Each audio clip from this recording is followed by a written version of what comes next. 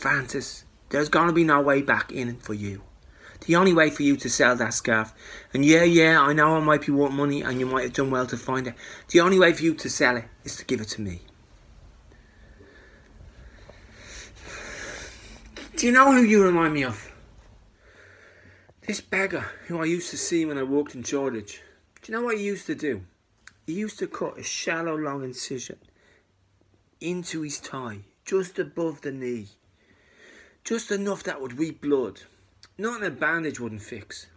Then he'd walk around and he'd find a nicely dressed woman. There were always women. And he'd tell her he'd fallen and ask her for money for a cab to take him to hospital. And you know, 9 times out of 10, it worked. He made so much money off this that he did it every day. He opened the same slip of skin each time. He cut deeper and deeper to get through the scar tissue that was forming. Well, being he was outdoors all day, it wasn't too long until the cut got infected. But the money was still good, so he kept cutting. The infection grew. Next time I saw him, I smelled him first. A corporal putrid rot that hit me like a cricket bat to the face. I turned the corner and there he was on crutches, the leg all yellow and withered, weeping pus. He was still asking for money for a cab to the hospital. You can find him in Shoreditch today. He hops around with one empty trouser leg pinned up.